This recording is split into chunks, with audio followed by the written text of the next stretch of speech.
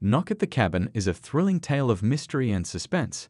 The movie follows a family who embark on a weekend getaway to a remote cabin, only to find themselves terrorized by a mysterious knock at the door.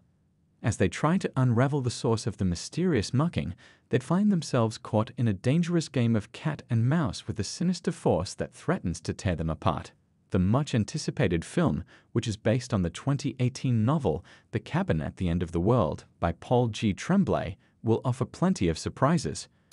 With a gripping storyline and edge-of-your-seat suspense, Knock at the Cabin is a must-watch for fans of horror and suspense movies.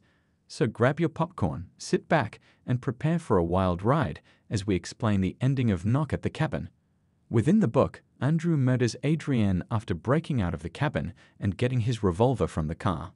Wen, however, accidentally is shot and murdered while battling Leonard for the gun. Leonard, who is devastated by the death of the young girl, lets himself be restrained and then has the audacity to claim that Wen's death didn't stop the end of the world since she wasn't a willing sacrifice. Sabrina discusses how she and the other intruders met online, the specifics of their strategy, and how they were resolved to carry out the mission even when they wanted to reject it.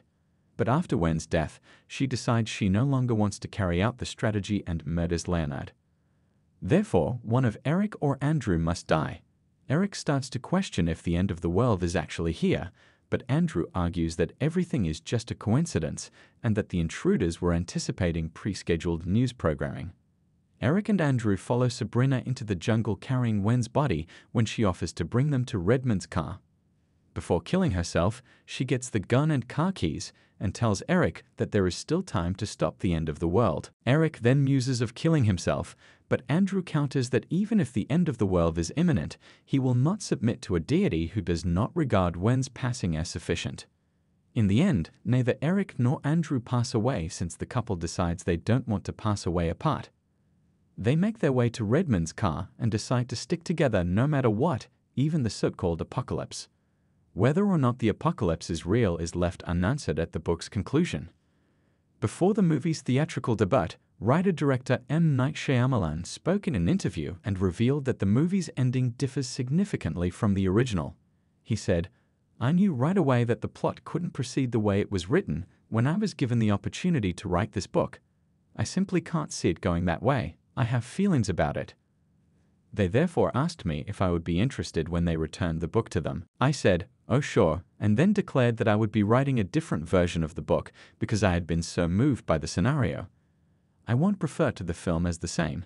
Admirers of the book may do so because this is a different artist's interpretation. M. Night continued. During a phone call, M. Night learned that the author had also thought about the ending he had in mind.